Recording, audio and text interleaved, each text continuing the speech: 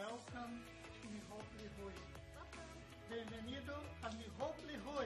Bem-vindo ao Lihue. God bless you. You're not doing that.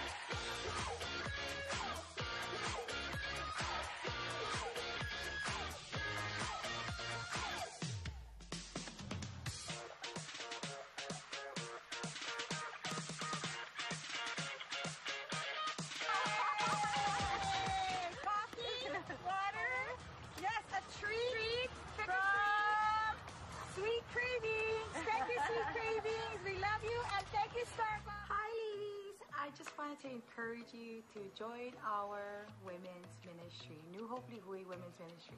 That's right. Every Thursday nights we get together and we dive deep into the Word. That's right. We dive deep into the Word, and then we do worship, prayer. We get into breakout rooms, and you get to partner with two other women that will love you, will pray for you, and encourage you. So, ladies, join us Thursday nights. That's right. Love you, ladies. Have a great week. Hey everybody, my name's Brian. I serve on the media team at New Hope Lihue, and I just wanted to say what a blessing it is to serve in any capacity here. I'd like to invite anybody who has any interest in serving to just come on down and just come in the back and talk to us. And I just want to thank my family for allowing me to serve, to take time away from them, just being here.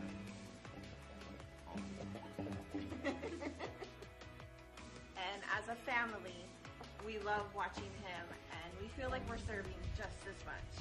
So if any of you are interested in serving here at New Hope, just come and see the register and let them know what you're interested in and get on board. We'd love to have you. Good morning, good morning, good morning, and welcome to New Hope Lihue. We're hoping that you enjoyed today's service. We're looking forward to a word from God. Let me say, I am so thankful. I'm Renee Simpson.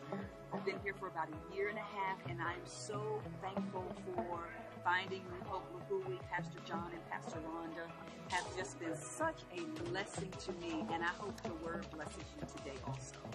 Aloha, and I love you. Hey, welcome to New Hope Lihue. Whether you're watching online or in person, welcome. And are they ready? Hope so. I hope they are. Let's get ready to worship!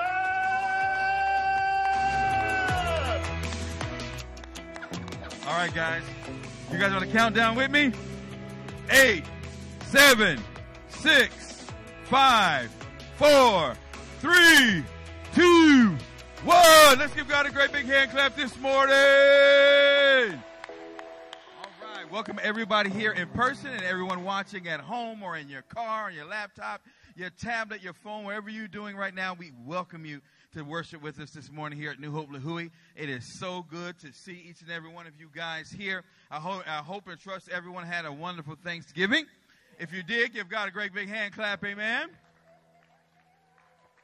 All right. It's such a good time to know that we have family and friends around us, and more importantly, we've got the Lord. We've got the Lord with us everywhere we go. So I'm going to read a scripture, and then we're going to worship his holy and great name. Psalm 35, verse 18 says this: I will give you thanks. Somebody say thanks. Oh, man. It says, I will give you thanks in the great assembly. I will praise you among many people. The psalmist here is declaring what he's going to do because he's a thankful person. He's thankful and he knows who's the one that he deserves the most thanks in his life, and that's his God. Let's go ahead and stand up this morning. I'm going to pray, and then we're going to get into it. Father, we're grateful that you're on the throne this morning. We're grateful that you're an awesome and a mighty and a kind and a powerful God, a God that forgives us, that pours grace and mercy upon us more than we could ever fathom, imagine, or deserve. You're just that good to us. And we're going to acknowledge that goodness, Father, as we worship you in whatever personal way it is with us. Some of us will do it demonstratively, loudly. Some of us will do it quietly. Some of us will do it pondering the things that you've done for us. Some of us will do it in fear and worry and anxiety because of what we're going through. But they're going to push through in worship, I declare, by your Spirit. Holy Spirit, you are welcome in this place. Move and reign in the hearts and minds of your people as we honor you this morning. We love you, and it's Jesus' mighty and holy name we pray. Amen and amen. Thank you, Pastor Devon. Wow. Hey, good morning, everybody. Welcome to New Hope Lihue, where we are going to start the morning by clapping. Yeah? Can do that? We can do something like this. Like this. Yeah. Like that. Yeah.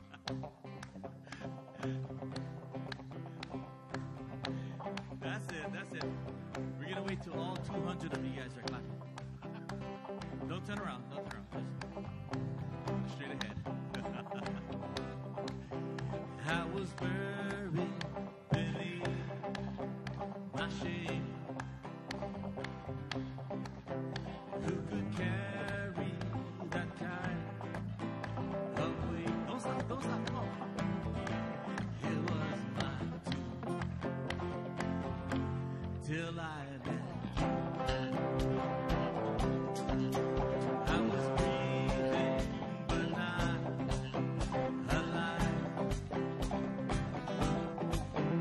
All my failures I tried to hide. It was my tomb till I left. 'Cause you know what? You called my name, and I ran out of that grave. Out of the darkness to your glorious name. You called my name, and I ran out of that grave.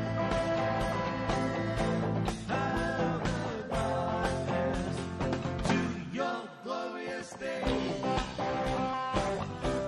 Yeah, that's it, church. Now your mercy saved my soul. Now your presence is all that I know. The only Jesus, when I you called my name, I ran out of that grave. Out of the darkness to your glorious name. You called my name, and I ran out of that grave. Out of the darkness to your glorious name. See that guitar? I like it. I needed rescue. My sin was heavy. Chains break at the weight of your glory. I needed shelter. I was an orphan. You called me a citizen of heaven. I was broken. You were my healer. Your love is the air that I breathe. I have a future. My eyes are open. 'Cause when you call my name, I ran out of that grave. Out of the darkness to your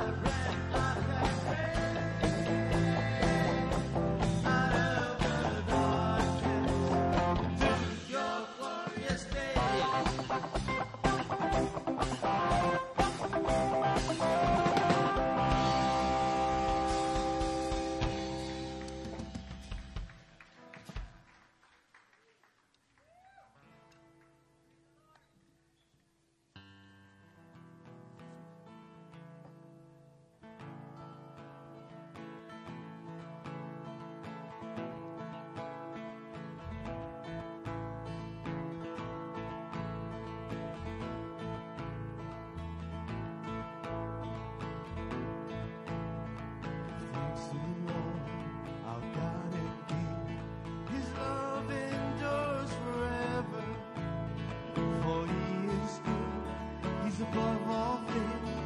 His love endures forever. Sing praise, sing praise. Mighty hand, outstretched arm. His love endures forever. For life that's been reborn. His love endures forever. Sing praise, sing praise, sing praise. Come on, I know you can sing some praise, guys. Sing praise. Forever God is faithful. Forever God is strong. Forever God is with us. Forever.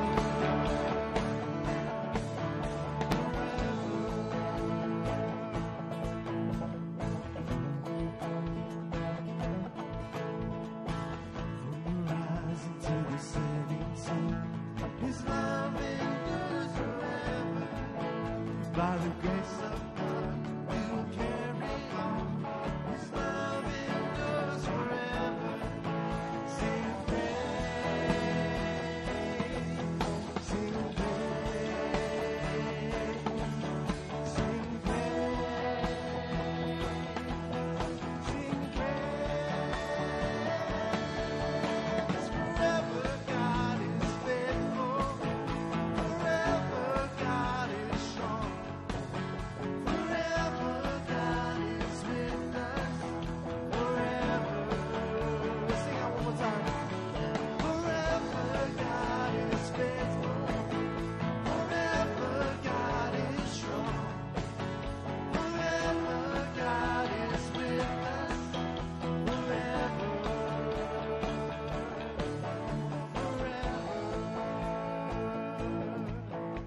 His love endures forever. His love endures forever. His love endures forever. His love endures forever.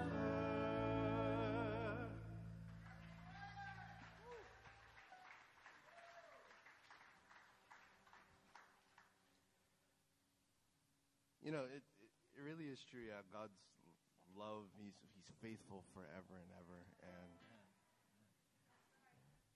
I mean, what is there to complain about? He's so good, even through our worst times in our life. And you know, Pastor John said this a while back. We got to be thankful for the process too, before we get to the blessing, right? So I'm thankful every time. We all need to be thankful for that. And we're in that thankful season. We need to be in a thankful season every time. And now we're getting into the Christmas season, right? You guys ready for Christmas? Oh, some of you, yeah, no. Well, we're going to start it off with this, so.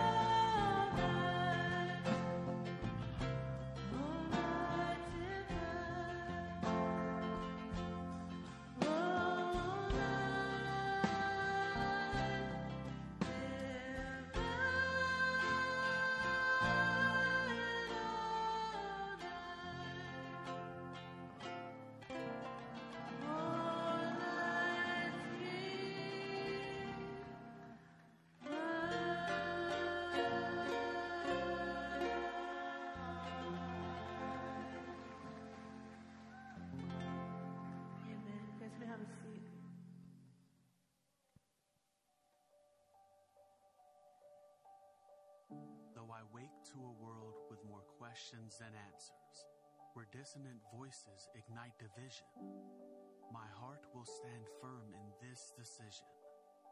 I choose thankful. Though I walk through a landscape that is uncharted and foreign, where the once familiar seems lost and forgotten, I will remember that nothing is unexpected to my Father in heaven, and I choose thankful. Though I live each day uncertain of tomorrow, I will accept that tomorrow was never certain and cherish every chance to witness the wonder of creation. I choose thankful. I choose faith in what is unseen, hope for a future beyond the adversity, love spoken despite animosity. I choose to believe.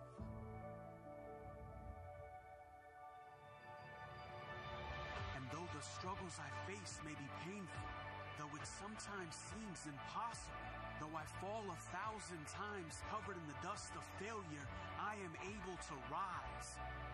Not because I am strong, not because life is perfect, but because in all circumstances, Jesus lives.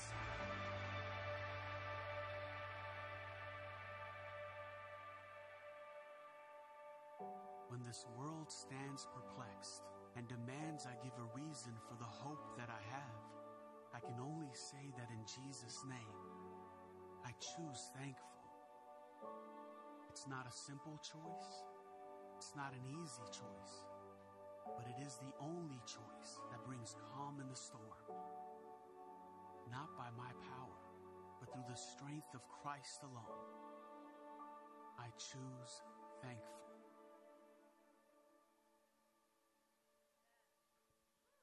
Amen. Wasn't that good? Amen. Amen. Well, praise God. Wasn't that some awesome worship? Amen. Then you feel God's presence in His Spirit.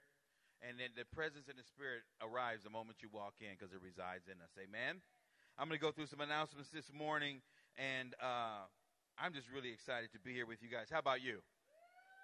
Amen. Amen. I'm excited that our men's group is going to continue to meet. We took a couple weeks off. Forgive me. We took a couple weeks off, but now we are going to have a new location and a new time. So, men, we're going to be here at 6 p.m. tomorrow, and we're going to have some wonderful fellowship. We have a great message. We have some great food. So just come on by 6 o'clock. Men, we need you up in this joint, amen, because we want you to be encouraged. We want you to hear what God has put in your life to be a blessing to everyone else around you, okay? So that's tomorrow night here at 6 p.m. On Wednesday, the ladies have also, didn't they bless? Who saw service last week, amen? You guys saw service or here last week? You got to see the hula ministry do their thing, amen? It was beautiful to watch and to see. And they're going to continue to do that. And ladies, you are welcome to join them. Wednesdays at 6:15, that will be here. Wednesdays at 6:15, the ladies are going to be hula ministry. Pastor Ron is excited. You ladies need to be excited up in this joint. Now, I'm from Cali. I can't do none of them hula moves, all right? So that's not going to be happening. But you may think, oh, I don't think I can do it either. Yes, you can. Yes, you can. So ladies, join them at 6:15 on Wednesday. Amen. Ladies, also, you're going to be resuming they took a 1-week break for Thanksgiving. Going to have your Zoom fellowship, and they continue to go through the series by Jeannie Allen, To Get Out of Your Head. It's about anxiety. It's about worries and fears. It's a really, really good study. We're doing it in our small group, so we want to encourage you guys to join them online via Zoom this Thursday at 7 p.m. If you have questions on how to get on, how to do the band app and all those different things that they utilize to communicate with one another, you can see Sister Amy in the back. Now, we want to thank each and every one of you guys who register, and I just want to do a little explanation about why we do this.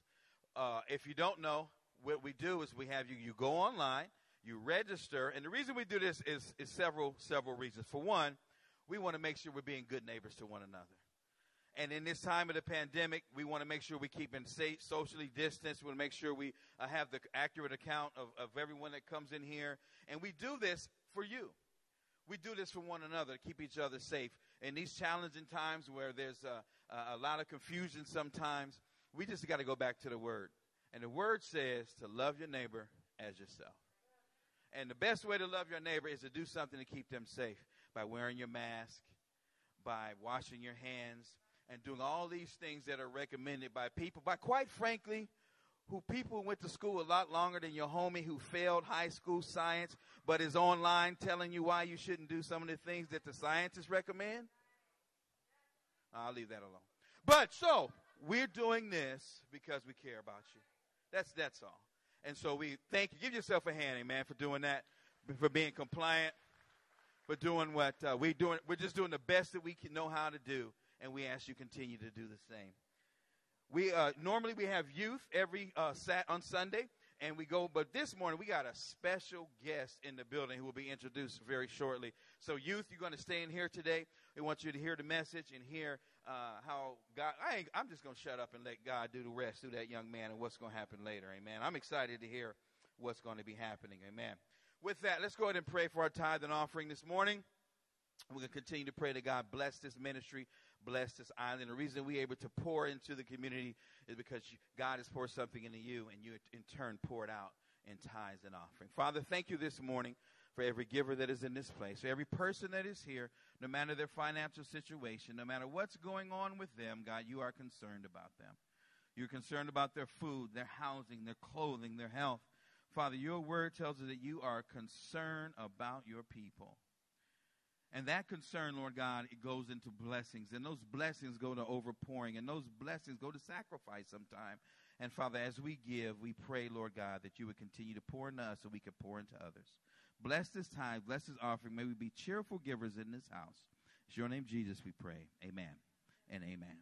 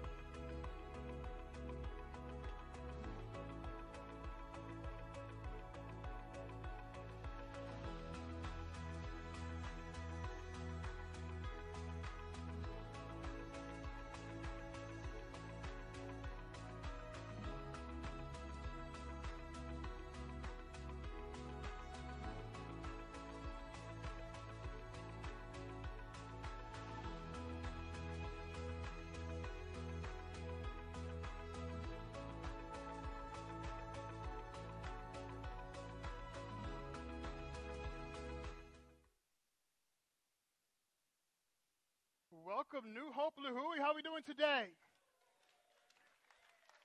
Oh, no. We can do better than that. Come on, let's clap our hands louder than that. Let's let them know online that we have a full house that are properly socially distanced here in the house of God today. Amen.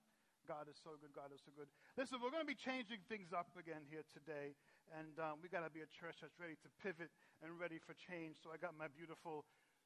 I'm going to say it, scrumptious wife. Should I say that? I'm sorry. I got needs, and God filled those needs. Amen. I got no problem saying. Anyway, so I got my beautiful wife. Hi online. Today we have an opportunity to do an interview with a very dear friend of mine, and we want to start this interview off. As you know, we've been doing a series called "To Live for Serving." And we live our lives to serve each other, to serve our community. And today we're going to learn through this young man what it is to be missional in what we do and all that we do by hearing his testimony. He is a missionary to the world. His missionary work started here on Kauai, local boy. We had him in Chiefus. He was a middle school student, and he was a great student. Only his family is laughing right now, right? And at the high school, youth worker has been to Mexico and is now serving on a long-term mission trip in Africa. Where he is serving in Malawi, and he's doing an amazing job. And we get the opportunity to interview him here today so you may hear his testimony and hear what he is doing, and it will be an encouragement for each and every single one of y'all because we live for serving. Amen.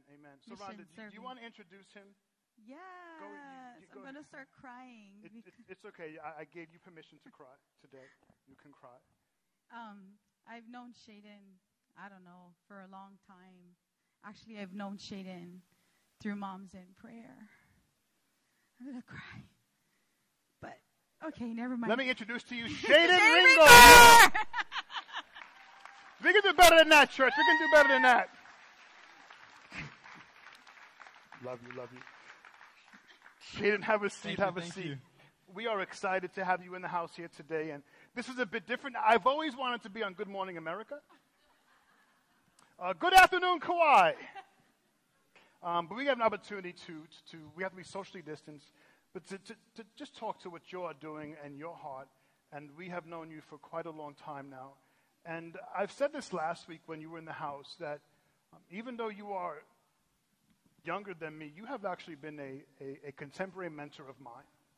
I have got the opportunity to watch you grow, to watch you move around the world in the work you did in Mexico, what you're doing now in Africa, and hear your story has really been, for me, it's been inspirational. So I want to thank you, first of all, for who you are and for what God is doing in your life.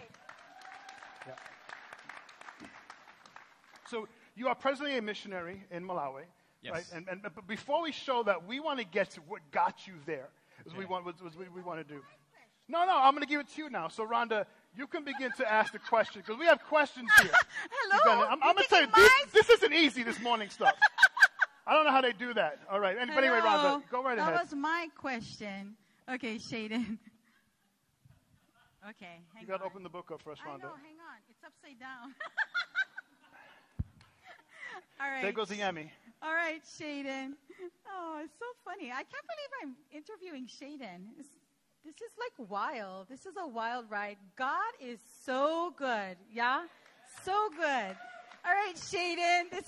This is going to be a funny sort of question. What were you doing before God called you, or like I would say, knock you on the head? Lord have mercy. What I was doing, I was so busy being cool in the eyes of the world. I was cool being a loser. That's what I was doing. I wasn't living for God, but I thought I was living the life. And I was living the dream. As a teenager, I was a photographer working for the Guardian and newspaper. And on the side, I was taking photos for... Fine photos, Sheadon. Oh boy. I was a fashion photographer for San Lorenzo Bikini. No, don't go. Woo. That's not something to be proud of. And as a teenager, that's like the dream, right? You get paid to photograph hot women in bikinis. I was living the dream. It's funny that when John introduced me, he said we all kind of knew Sheadon in middle school, and that's kind of, when Pastor Rana says she's known me since Mothers in Prayer, there's a miracle that has happened, because only a miracle can take a teenage boy away from taking photos of women in bikinis and getting paid to do the will and the work of God. Amen? Amen. So I guess how I got a shift in my brain to live and work for God is I went on a mission trip to Mexico. And of course, when you're a teenager doing those things, you don't go to Mexico for me personally, I didn't go to do any serving. I was going because I wanted to be in another country, to see Mexico, and, hola, ¿cómo estás? And practice my Spanish. And I went there, and everything changed. Everything. I brought my camera. I was going to take some mean photos of the slums and, come back with all this photojournalistic photos I can put on my profile. And I didn't even touch my camera the whole time I was there. Wow. And God's like, no, you're done. You're done with this. You're done. It was a wake-up call, because God's going, I gave you this life for so much more. And the joy that you'll receive living for me is better, greater than what you get out of taking photos of women in bikinis, right? A teenage dream. Come on now. And God's going, this is it. this is your life. This is what your life is going to be, is working for me. And I've been doing that ever since, and I love it. Praise the Lord. Praise the Lord. Praise so good, so good. Now, you were telling me that you found the Lord and you were on fire and you were doing youth here. Then you went to Biola. Right. And then something happened there. Okay. In Biola. So tell that story. I was going to try to leave the school out of it. I'm sorry. We'll say Azusa Pacific. Was it Azusa or Biola? We'll say Azusa because that's my rivalry. Oh, school, I'm sorry. No, that's right. I'm still so bad. No, that's all right. Beautiful school. And by the way, kids, this is not for you to go home and tell your mom and dad, hey, that guy never goes to school. I'm not going to go to school now. That's not what I'm going to say. I went to school, I got a degree, and I'm actually getting another degree online. So continue school. This is not anything to do, Yeah, there we go. So I was at school. After the mission trip to Mexico, I thought what I had to do was to go to school at a Christian university to become a missionary. And the school that I was pursuing would have cost me $120,000 for a degree. And I was doing the math, and I was going, how am I going to be a missionary after this? Right? The whole time I was in school, I was going back and forth to Mexico once a month, or, on the holidays. I was so desperate just to be working for the Lord in Mexico that I actually paid someone $200 to drop me off at the border. Like, I was desperate, right, to be on the field. Not to say that there was no field in Los Angeles, but my call was for Mexico. And after about a year of doing that, God's going, I'm praying and I'm going, God, do I really need this degree? And God's going, you don't need a degree to tell people that I love them. Right? Like, yeah, you messed up in junior high and high school. Yeah, so what? You're with me now. I will be with you. And so I made a decision, like, no, I don't need a $120,000 degree to go to the slums of Mexico. And it's funny because when you leave a university, you have to get signatures of your professors. And this was really hard for me to do because I loved the school. It was a great school. Kids, if you are thinking of going to school, check out Biola University. Seriously. Paid advertisement. They paid me to say that. No, I'm kidding. But through the week of getting the signatures from my professors, every single one of them said, this is not a good idea. You're always going to be known as a college dropout. And I'm going, wait. These are people with doctorates in systematic theology, right? They've gone to school in, like, England, right?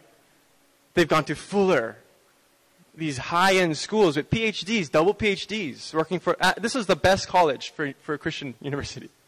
And they're telling me this is not a good idea. In fact, one professor had me outside for, I think, 2.5 hours, as when he was supposed to be teaching the class, he was outside and giving me every reason not to go. Could you imagine the fear that I had? God, what? What am I going to do? I want to follow you. I want to go out there and I want to be the light of Jesus in dark places where no one wants to go. And that week, the last day of that week, there was a mission conference. Right? And there's this guy named Francis Chan, who you might know of. I knew of him when I was a kid here because John Irving was my youth pastor, and he would fly him over, and he would lead camps and do things here. So I thought he was a local pastor, right? He was, this Chinese guy. I thought he was from Oahu or something. So I got to know him. We talked story, He would come. Yeah, so I saw him walking on campus, and I go, hey, Francis. Hey, Francis, you remember me? This was before he was like, famous with Crazy Love. Yeah. Francis, you know me? And he's like, no. Sorry. I'm like, you did camps on Kauai. And he's like, oh, yeah. And so he kind of shifted the conversation because it was so awkward. I'm like, how do you not know me? Like, we cruised and talked story. And then, it's wild, Francis Chan. Anyway, he starts to shift the conversation, and he goes, so, how are you liking school here? You a sophomore, junior? And I go, yeah, the school is great, but yeah, I don't go here anymore. And he's like, oh, okay. I'm trying to beat around the bush. And he's like, so you go to Vanguard University or you go somewhere else and you're commuting for the conference? I'm like, oh, no. And he's like, well, what's going on? Why are you here? And I'm like, well, actually, this is my last day. My car's packed and I'm moving to Mexico. And I go, ram, ram, ram, here we go. He's going to give me another spiel. I'm going to hear it from another guy that has, an education to tell me why I shouldn't do what I'm doing. And he goes, that is so cool. That is so cool. After a week of hearing, no. After a week of hearing, no, you shouldn't do this, he goes, this is so cool. Like, he was taken back. And I decided to stay for the conference. And it was so awesome because at the conference, he spoke about his new book, or his book, Crazy Love. And in it, he was giving examples of people he has met over the years with crazy love to serve and to love God and to go. And then he said, you got to have crazy love like this one guy that I just met. He just dropped out of school and he's moving to Mexico. It was a winning moment because in the front row, guess who was sitting there? All the professors. I don't want to sound like pride. Maybe I do. But there's a thing, when God calls you to go and do something, sometimes the people you might want to hear the approval from, you might not get it from them. Yeah. Because when you're called to serve, ultimately, you're really not doing it for them anyway. Right? So when you hear the confirmation, it might be something as amazing as that. Where you go, oh, actually, it is probably from God. Because only God could have done that. So, yeah, that was a cool thing. And I remember driving to Mexico, got in my car, and all my friends, too, that were disagreeing with me, ended up praying for me at the end. It was so cool. And as I'm driving on the I-5 down south, I had this moment in my car that I broke down. Because my fear was, you're always going to be known as a college dropout. How are you going to provide for your family? All these questions that my professors were saying. And as I'm driving, I had to stop and pull over because the Lord just filled the car with just intense joy that I couldn't drive. I was just full of tears, and I pulled over. And God's going, you serve me with your whole life. You continue to pursue me. This is your paycheck. This is it. Praise the Lord. Mm-hmm.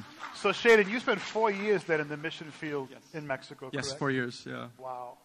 And you can relate to that too, Rhonda. I can remember. Actually, I went to India, but I remember, Sheila, praying for Sheadon while we were in Mexico. I felt like I was in Mexico every time we met for Moms in Prayer because there's lots of good things, but also warfare. And we prayed for you a lot. Yeah, you're welcome. But no, thank you. It's an honor to pray for you and for all the children in Mexico. So, Sheadon, you spent 4 years in Mexico, right? And then you came back here, and then you were doing ministry here at Youth Ministry, which, by the way, I got to say that really, your leadership blew that ministry up over at Kauai Christian Fellowship. It was amazing what was happening over there. But then you felt this call to Africa. Yes. And you were sharing me that story, and that's where you are right now. And something else you told me that was really wisdom from my heart, in that you've been in Malawi for 4 years now. And I asked you, how long do you plan on being there? And you said, I'm going to be there for at least 10 years. Because you said, now in my 4th year, I'm finally getting my footing. I'm finally feeling it. And I'm going to say this for myself in the church. I feel the same thing now with our church. After 4 years as a senior now, I really feel as if we're moving it. And you said that you had it was a long-term commitment. And I appreciate you saying that to me because it made me feel a whole lot better about me. Well, not me, but what God is doing here at New Hope Lihue. But I want to get to what got you to Malawi. And you were sharing the story about the hut and what was happening. And can you share that really quick? And then we want to go and show people exactly what you're doing over there momentarily. All right, yeah. So Mexico and working here on Kauai, I knew God was preparing me for something long-term. And I knew it was going to be somewhere off the grid, like out in the bush, somewhere where nobody wants to go. That has been my prayer. God, send me where no one wants to go. And I want to caution you to be very careful, because God will send you there. And if you don't listen, oh boy. So Whew, it's a good story. I got my bags together and I bought a one-way ticket to Kenya. And I said, God, I don't know what I'm doing, but I trust you. And I'm going to go and I'm going to figure it out. So I got my 2 bags of luggage and I flew to Kenya. And I had an idea that it was Kenya. I've been praying for, a few years. And I thought it was Kenya.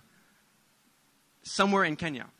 And about a month went by and something just wasn't right in my spirit. And I was kind of introduced to a bunch of different ministries. And I'm going, God, what's going on here? I like this ministry, but I just don't feel like I'm called here. And I find another one, talking to some people. And I've been getting that angst, that anxiety, like, oh no. Like, I quit my dream job at KCF, which is to surf with kids, right? I was a junior high youth pastor, but I left, and I don't know what I'm doing. And he gave me this dream. 1 week before I was flying to Malawi, I was going to Malawi just to visit my friend, the Metzgers, if you guys know of them. Yeah, they're missionaries there.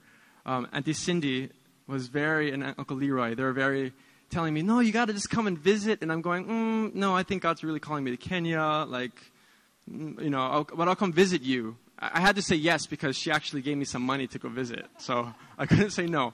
The week before my flight, I got this dream. And in this dream, and the whole time I'm there, I'm praying for God to show me a sign. Yeah? I get this dream, and it's this hut. And it's like this crazy, like there's fire there's like these drums of fire. There's these angels all over the place. There's like this insane time of worship. And I was in the hut. This is going to be really weird. But I was in the hut, but I was also outside, listening in. And I felt like the Lord was inside the hut talking to me. And he's going, I'm calling you here. I'm calling you to this house. I'm calling you here. Right? And I'm listening in. I'm outside listening in, going, okay, where is here? I wake up in Kenya, and I immediately I knew it wasn't Kenya. God's going, I'm calling you here, and I know it's not Kenya. And I go, oh gosh, I'm in trouble because I have no money. Now what? I'm like, okay, Lord, I'm all yours. We'll figure it out. I fly to Malawi at night. And it's like a 3-hour drive in the bush, 2.5-hour drive in the bush. The next morning, I get up, I read my Bible, do my thing with the Lord. And he says, look up. As I'm reading, he says, look up. I look up, and I'm in the hut of my dream. And from that moment, I knew this is it. God said, I'm calling you here. And that's what happens when you trust the Lord. And you just go. He will blow your mind. Amen. In the hut of your dream. Amen. Praise the Lord. So now you're in Malawi. You've been there for the last 4 years. And we want to look at what you're doing there. We want to show everybody what's happening there. And we have some pictures we're going to be showing also. But you are discipling one-on-one with the local youth population there. Yeah. Can you explain how that is working and what it's doing? And we'll have slides up here for people to see. Yeah, I can't look up there. I'll start crying. But so I work in the bush, 2.5 hours from civilization, which means our neighbors are in mud huts. They have to have water drawn from wells, no electricity. There's some electricity, but not much. And on our base, we have children that are considered to be orphans. But when they come onto base, they're no longer orphans. We don't say that word ever because they're adopted into families. So when I'm on the base working with these children, I work with the teenagers. And my heart is discipleship. Big time. And I feel like the greatest thing you can ever do for a youth, a teenager, is give them a platform for their voice to be heard, for God to use them. We can teach them about the Bible all you want, right? They can know all the answers. But it's until you show them that they have value in what they do, they come alive. So for the last 4 years, you can see up here, these are some of the youth that I've been leading, the ones that are standing up. Those are some of the boys too. I can't look up there. I get emotional. But it's an amazing thing that I get to do because I live with them, I work with them, do Bible studies and lead them, and then we go out into the bush, which is like this photo here. That's my old truck. And we do children's ministry. And I tell the youth that I'm working with, I tell them this: I am just the driver. I'm not doing any of the ministry you are. I just drive. I provide the balls, the crayons, the whatever materials you need. You come up with the songs, you come up with the talk, you come up with whatever, right? And we've been doing that for the last 4 years. 3-4 times a week we go out into the bush, and they lead.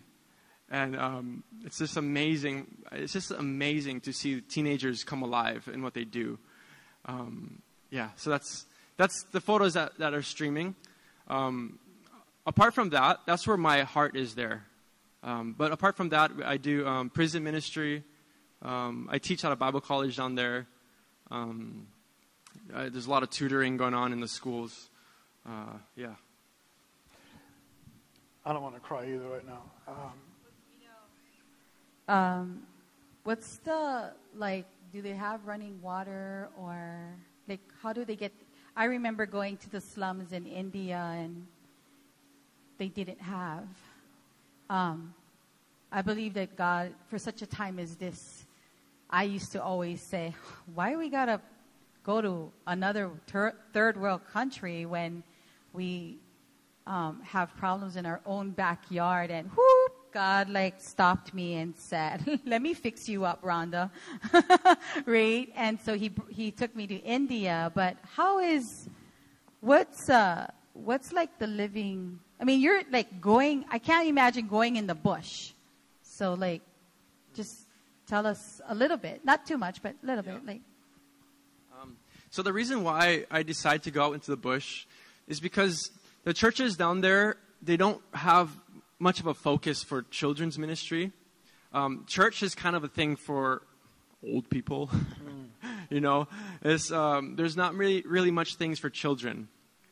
And which is, I think, you know, a child growing up, I think that's the most important time to be sharing the word of God. You know, making the word excited, making them excited to live for a higher purpose, right? Especially when you're surrounded by poverty. I don't know if you can. I haven't put much photos up there because I don't like exposing poverty so much, but because sometimes we look at the photos and we look at the poverty, and we don't really see the child. We see the rags. So I don't really like posting those photos anymore. But it's extreme poverty. Malawi is one of the, I even hate saying this, but it's one of the poorest countries in Africa, one of the poorest in the world. Kids don't get to go to school because school education is just not a thing in most areas. It's farming. So a lot of adults don't know how to read or do math. So it's really sad. They're really poor. They maybe eat one meal a day, and sometimes that consists of runny water with corn in it. So it's a very poverty-stricken area that we go into. Yeah. Now, one of your students, or one of that you mentored, his name is Marco, correct? Yeah. And Marco's he's going to be going to high school. Can you tell us a bit about Marco and how long you've been with Marco? So Marco, I call him Marigo. That's how you pronounce it down there. So he's the boy in the middle in the orange shirt. Robert is on the left, and behind me is Duncan, and the one that's hugging me in the back, his name is Francis. All those three boys on the left, they're going to school. Or actually, no, Robert has one more year. But how the school works is we have primary school, elementary school on the base, and when it comes to high school, secondary school, we send them out to boarding school. And for that to happen, we need some sponsors. So Marigo in the middle, he has been with me from the moment I moved there, so 4 years ago. And he's just been, following me, wanting to do whatever I'm doing. He's been out with every single outreach that we've done in the bush. He's been there, excited to do it. Yeah. He has an incredible heart for worship. We do Sunday night worships, and he's there with his hands up and raised, and he's just an incredible. I look at him and I go, wow, you give me inspiration to be hungry for the Lord. Like he is, I don't know, it's insane to see young teenagers on fire for the Lord. So that one carries something really, really strong. He is going to be a leader, a powerhouse for the Lord. He already is. So we want to partner with you. Yeah. And we want to, our church is going to sponsor Marco for the next 4 years for his schooling. And that's what we're going to be doing. We're called, with Foursquare, we're called to help globally. And if, we, God has favor on our church. And even in the middle of a pandemic, we feel, Pastor was just talking to me and kind of like in his little saying, he was like, Rhonda, can you start praying about what we can do to globally help missions or someone? And then you showed up. I mean, it's amazing how the Holy Spirit answered our heart. And as we prayed about it, if we can get that screen again, Lele, the child that we will be, the one in the middle, Marco, he's going to be our child, our New Hope Lihue child that we will be sponsoring. And just give God a praise and thank you, Lord, for that. And yes, it's going to require... Well, we're able to sponsor him from the church, and I believe it's $2,500 a year for schooling, and that's boarding everything. So we're committed for the next 4 years to make sure that Marco was able to graduate, and we're excited that you'll still be sponsoring him and being there with him. But also at the end of service today, I'm going to give everybody an opportunity to also support specifically Sheadon Ringor and missions that are happening in Malawi. We'll show you how to go to the website or the text to give, in which you can go and help Sheadon in the work that he is doing. Let me tell you something. I take platforms seriously. I don't just invite anybody to come to church and to speak and to share. And I can tell you that this is fertile soil. We can see the work that Sheadon is doing. You can see the emotion in him, and you can see how God is speaking to him and what is happening in his life. And we want to be a church that is not just thinking here locally, but is thinking globally. And Sheadon, you've been a great example for Kauai and for the people here, for myself, of what that looks like and following and pursuing after God. Amen. Amen. Do you have another question for Sheadon, Rhonda? Question. Sheadon, in about 2 minutes, how has support of family helped you? I can't do this without it. And this is not just the money. This is the prayer. There are moments, my mom knows, I keep her up at night. Some days I keep her on anxiety for weeks with what's going on. There's been, especially in Mexico, where my life has been on the line a couple of times. Prayer is huge. Moms in prayer is huge. Whenever I go through something, I know the first thing I do is I pray. The second thing I do is I text my mom and I go, Mom, send out help. And she does it. So support is huge because that's what we're called to do, right? As a body of believers, we're called to support. And I'm not even talking about financial here. I'm talking about prayer. Because without that, I'd be done. I can feel it when the prayer is on me, and I can feel it when I'm like, I need prayer. Because it's intense. The spiritual warfare is intense. The situations that you're in sometimes is just a nightmare. But God is faithful. God has always been faithful. Amen. He has been faithful, Sheadon. I remember getting so many the prayer requests and praying for you.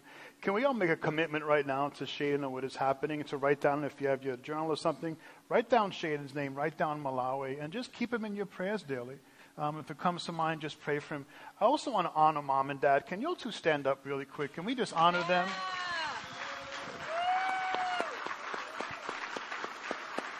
You guys are amazing. Thank you so much. Thank you so much. We're going to be ending here soon, the interview. Is there one more question? One more question? One more question. Sheadon, what is one of the most funniest moments in Malawi that you can remember? And yeah. So there's a lot of funny moments, but it's not like a joke. It's more out of like so much frustration of how like things kind of operate there that you're just like, this has to be a joke. Like, it's just this is a joke. So there's when I first moved there, I had to do a background check to get my visa. And I had to go back and forth to this building. I think I went back and forth like 4 or 5 times. I think about 2.5 hours. I got to drive there, and I get there, and they're like, "Oh, we lost the key for the file. You got to come back tomorrow." I'm like, are you kidding me? So I go back, and it's like, "Oh, the guy's not here. Come back tomorrow." So it's just like, are you kidding me? Moments. The most like climactic moment was when I finally got an interview with the guy. Hope he doesn't watch this. Because he's the one that's in charge of my visa, right? Every 2 years. I finally get the meeting with him. And he's like, we need your background check, your police background check. And he's like giving me a lecture. He's like, we can't just have people move in here with no background check. We don't know who you are. I'm like, you have my background check. It's there. And he's like, no, we don't. It says no record. I hope he's not watching this. So I'm going, yeah, that's my background check. I have no record. And he's like, we need your record. Right? And I'm going, how do I say this without offending him? And he's just going back and forth. We're going back and forth. I'm like, no record means I've never been arrested. He's like, okay, well, I need that on file. So I'm like, you know what? I can't argue. This is just something, the language barrier here is just not happening. So I had to come back home and go through a whole FBI check but that's just something, there's so many of those little things that can drive you insane. And you just got to laugh and be like, whatever, like, God's got it. That's so good. And guess what? There's no record of your wrongs, right, guys? Amen. Out there. Amen. So Praise the Lord. Thank you, Sheadon. To finish up, we want, Sheadon, if there was something that you could tell the church here today, that you can tell us to encourage us, what would that be? Yeah. My encouragement is you don't have to travel overseas to be missionary. What I see you guys doing, what I see Pastor John, Pastor Rhonda, you guys are doing it right now, right here. What I'm doing is easy. Getting on a plane is easy. What's hard is loving your neighbor. What's hard is getting to know the name of the person that lives right across the street. Whoa. So I want to encourage you guys. You guys are doing it. You're looking at me going, wow, he's doing it. No. What you guys are doing on a weekly basis, daily basis, you're doing it. Keep going. Keep going. When you're down and you have no energy, keep moving. Keep going. Because you're doing it. This is what we're called to do. Amen. Amen, amen, amen. Let's give Sheadon Ringor a big round of applause here at North Louis. Thank you so much. Love you, bro. Love you, love you, love you, love you, love you. We are blessed to have Sheadon here, and what a blessing it's been. Has it blessed you today? Has it blessed you? I'm sure it has. Praise the Lord. Praise the Lord. Give my beautiful wife a hand.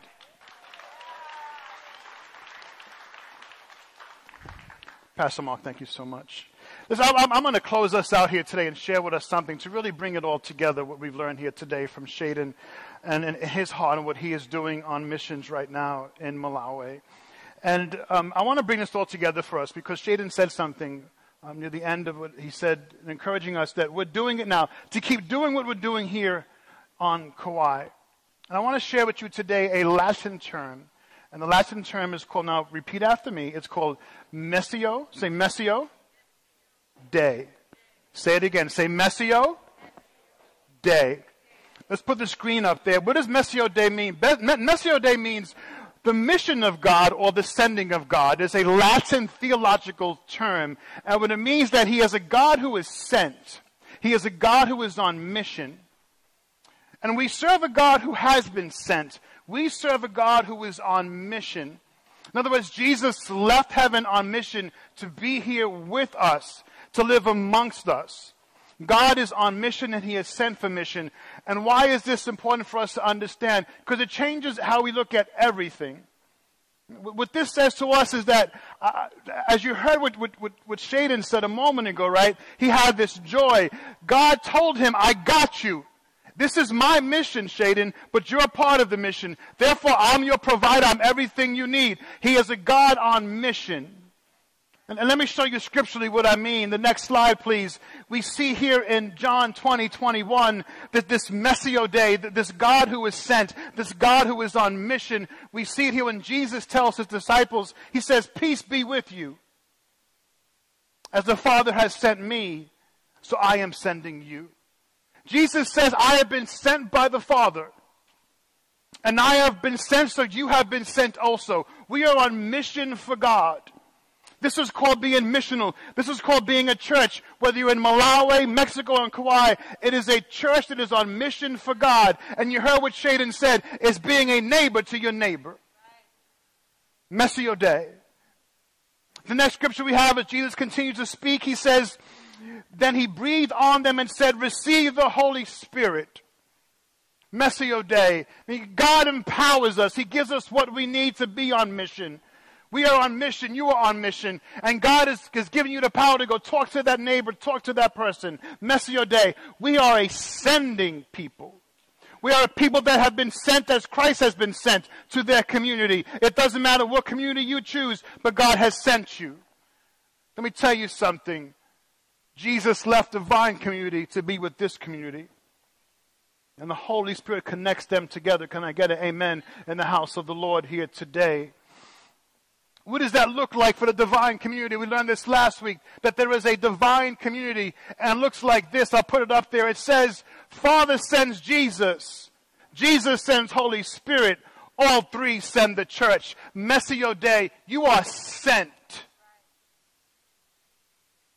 Within us lives this Jesus, this Holy Spirit, who has been sent by the Father into this world on mission. And what is Jesus' mission? To reconcile humanity back to God. That is the mission of God. That's why He was sent. And Jesus says, as I was sent on mission, I am commissioning you, sent on mission, to do the same thing. That is what a missional church does. A missional church is looking at this community. What are the needs of our community? What is needed here? And how can I reconcile these people back to God? And if you begin to look at it that way, you begin to see all that Jesus does is reconciling His people back to Him. I can tell you what Jesus was never too happy with. He was never too happy with a church that judged others. He was never too happy with a church that wasn't accepting of all people. Jesus didn't look at your sin. He looked at you as His image, that He can fix you and repair you. We look at our island here in Kauai, our community. We're honest with people. We're a small place. People know you by your last name, right? I could have told you more about things Sheadon did in middle school. I didn't want to embarrass him. But we all know each other. And because of that, there are certain people who are afraid to walk into a church because they're going to feel shamed or they're going to feel judged. They think that's how the church looks at them. Can I tell you something? That is not the heart of God. That is not Messio Day. That is not the mission of God. As a matter of fact, thank you, Lord. If you remember the woman caught in the act of adultery, He asked her a question. He says, where are your accusers?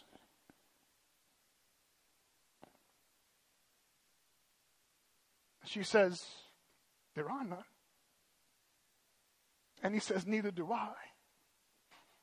Let's put that in the contextual context of church.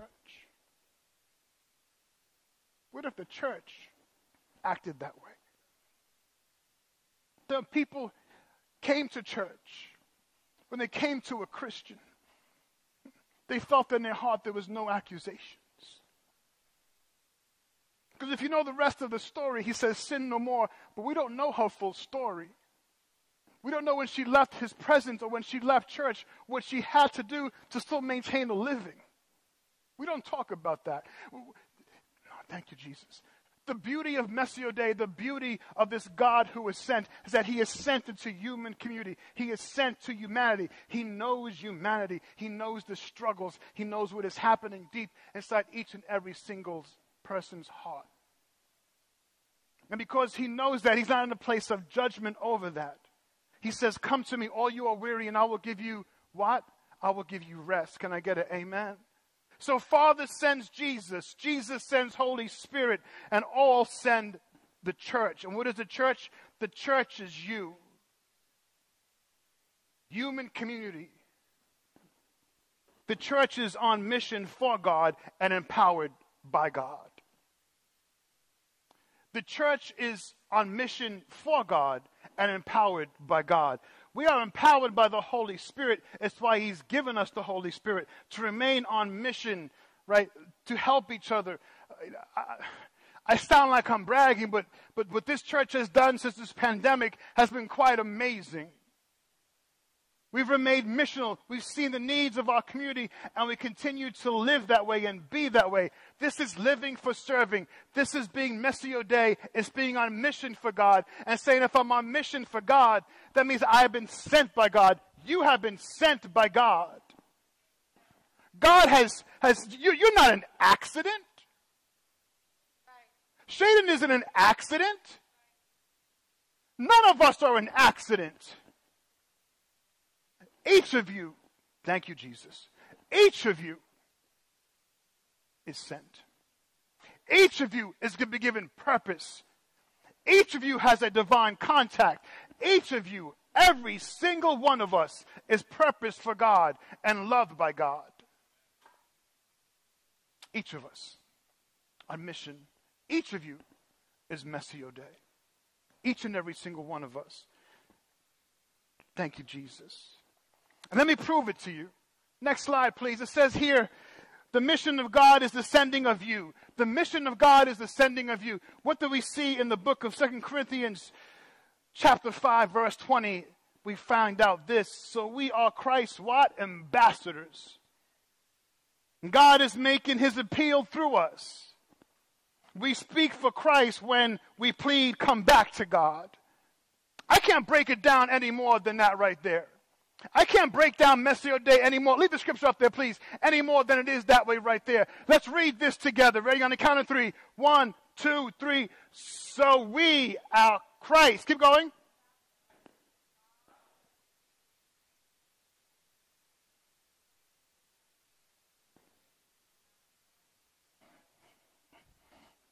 Mission. Come back. Mission. I'm an ambassador. You're an ambassador. That means that this is temporary. I got a home. And my home is heaven. And I desperately want each and every single person here to come home with me. I'm an ambassador. Which makes, in some regards, the church an embassy. But not an embassy that people got to come to. An embassy that breaks open the walls and goes to every single place to the ends of the earth to reach people. Well, here in Kauai, we are either born and raised here, you've been transplanted here, but can I tell you something? You are here. You are here. And if you are here, you are Messiah Day. You have been sent by God. You are on mission from God. He is, in essence, some theologians will say that God and Christ is actually a missionary. He is on mission. Jesus is on mission. As the Father has sent me, I am sending you. Each of us are on mission for God. Each of us are called to be a neighbor to our community. Each of us are called to love people. We are called to live for serving. I can't escape the fact that whether we like it or not, we are called to live to serve each other. We're not called to be on the sidelines. I love something that we heard Sheadon say for the young kids in the house today, for the youth, and for us older ones. Don't hold them back. Don't hold them back. Release them. And let me tell you how you hold them back sometimes. Sometimes you hold them back with your politics. Can I say you're in the house? Sometimes we hold them back and say, you got to think like I think. No, they don't got to think like you think. They got to think how God wants them to think. Right? There are great people in the world, if they were held and shackled by how you're supposed to be thinking, not how God wants them to think, or God wants to move them in their community, things will not change. We can't remain the same. Messio Day, to be missional, to look at the needs of our community. As you heard Sheadon say, right, the hardest thing is to knock on your neighbor's door and say, it's a beautiful day in the neighborhood. A beautiful day in the neighborhood. Won't you be my? Would you be my? Won't you be my neighbor? Amen? Next slide. So what happens here? Well, what happens here is this. Serving connects the communities. When we serve each other and live for serving, we are living Messio Day. We are living on mission. We are living on purpose, and something happens. There is a connection between the divine community and the human community. We are sent on mission to serve. That's it. We are sent on mission to serve. I can't escape it. I can't ignore it, but that's what we're called to do. Because if I look at the life of Jesus, last I checked, he said, I come to serve. I didn't come to lord over you. I love when we hear Sheadon's story when they go into the bush and he tells the young man, his disciple, he says, no, you're doing this. This isn't about me. This is about what you're going to be doing. Right? It's giving them platform. I'm here to serve you. Sheadon's just serving his community. He's serving the people in need.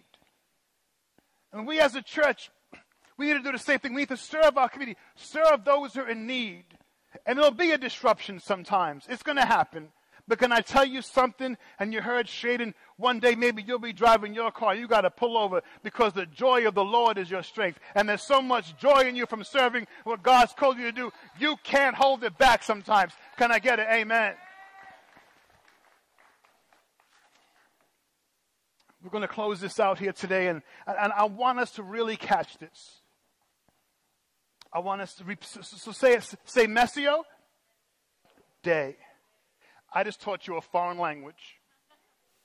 If some of y'all want to go to a mission trip to Latin America some way, that's not going to get you through.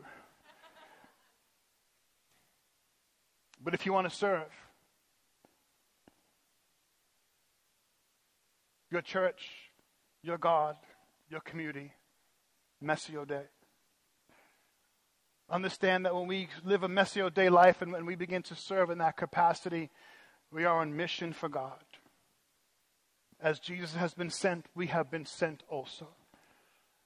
And the beauty is that God has given us the power of the Holy Spirit to empower us, to strengthen us, to help us in those times when things are difficult. I'm not going to lie to you. Serving sometimes gets tiring, right? Serving sometimes isn't always easy. People can be messy sometimes, right? But God has empowered each of us with the Holy Spirit. He's empowered us with cycles of life, no one to rest, no one to move, and God can do that. We're blessed to have Sheadon with us here for the next month or so. And I'll bet you know, I've been meeting with Sheadon on a weekly basis to talk story, and I learn as much from him as he thinks he's learning from me. Right? That's how we should be learning from each other, serving each other. Amen? I'm going to ask the praise and worship band to come up here. We're going to close this out here momentarily. Can we give Sheadon and his family a big round of applause again?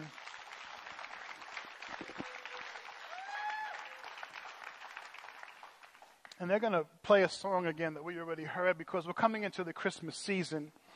Before I get to that, I want to let you know that you have a way in which you can support our brother in Christ, Sheadon. And I'll put it up there.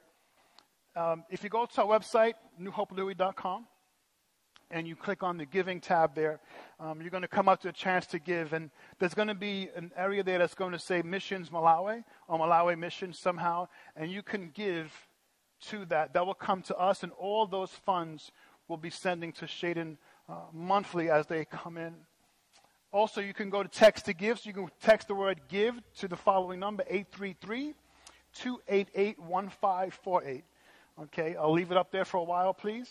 And if you text that word give, you'll get instructions. And the same thing, once again, you will see a tab that will say, where do you want that going to? And you can go ahead and make sure it goes to Missions Malawi. I want you to know that because of your giving here at New Hope Lihue, we are committed to this one child for 4 years. That's $2,500 a year that we will be giving to this child to make sure this child is finishing school, right? And that's because of what is happening here at New Hope Lihue. You guys are an amazing church. You're a giving church. You're a church that has said, listen, we want to reach our community. And I felt it my need as your pastor over these last few weeks to show you from a biblical aspect what that looks like, or what that's like to serve biblically. And here we say today, Messiah Day. And what does Messiah Day mean? Once again, it means God who is sent, a God who is on mission. He is ascending God. And coming into this Christmas season, there's no better time to realize this Christmas that in the midst of a pandemic, in the midst of a crazy election, that there is a God that is Messiah Day. There is a God who still sent his son as an infant child to be born to us one night in a manger in Bethlehem. That there is a God who is on mission to restore his people back to him. It was a night, a holy night. And this Christmas season, as everything's going crazy, I want you to focus over the next few weeks coming into Christmas Eve and to Christmas on Messiah Day. That there is a God who's been on a rescue mission from the beginning of time, and it's never stopped. And we get a chance to come alongside him and to rescue our community and to bring them back to God. Amen. I want you to enjoy this song again, to sit down where you're at. Let it speak to your heart. Let Messiah Day sink deep inside your soul.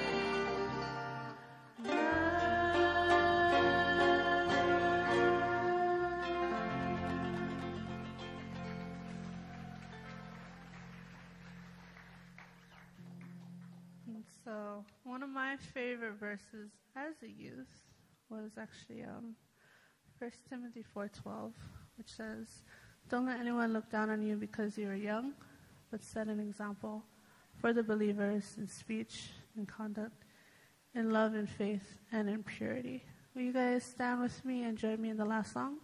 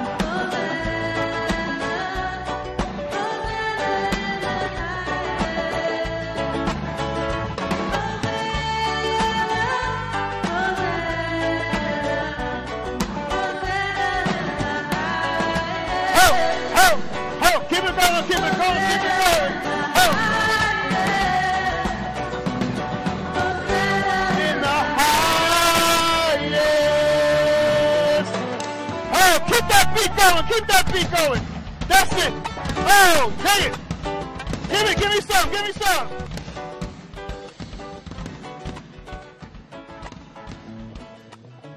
Okay, my leg is hurting now, Cindy. I'm good. I'm good. Praise the Lord. Woo! What you got, baby girl? What you got? Is it on? Oh, now it is. Thanks,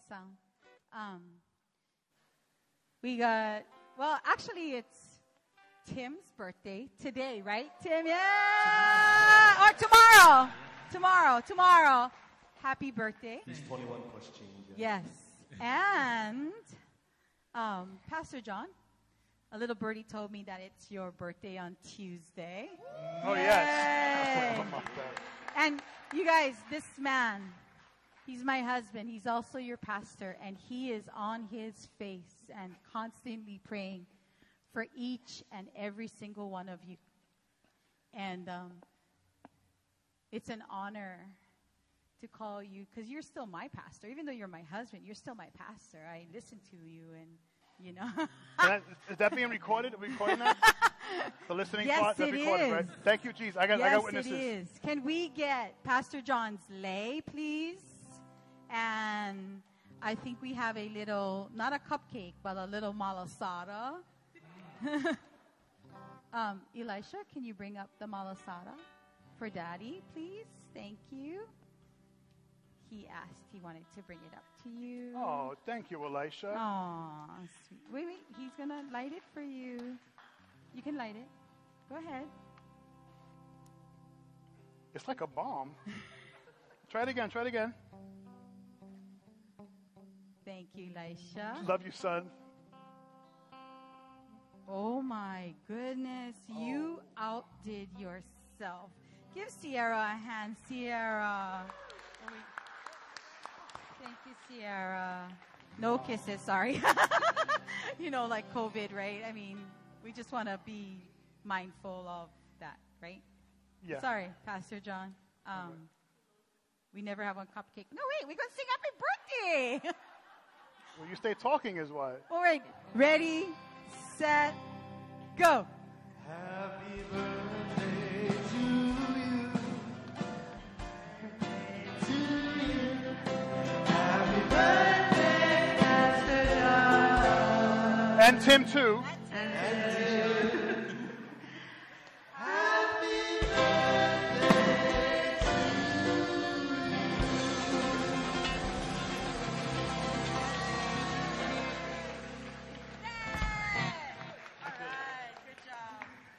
Thank you. Yes, I purposely spit on it. Yeah. I can tell some. I had a guy in America, he used to lick his chicken before he was to eat his chicken. Anyway, that's a different story. On behalf of myself and this amazing dream team here at New Lihue, it is an honor to serve you. It's an honor to serve alongside you. We love you. God loves you. Let's leave here today on mission for God, being sent by God. Let's live Messio Day every single day. Can I get an amen? We love you. God bless you. If you need prayer, please drive around. See my sister right there, Anna, and she will pray for you. So will her team. We love you. God bless you. Have a great week in the Lord. We'll see you next week, Sunday. God bless you. Ethan, we love you, Ethan.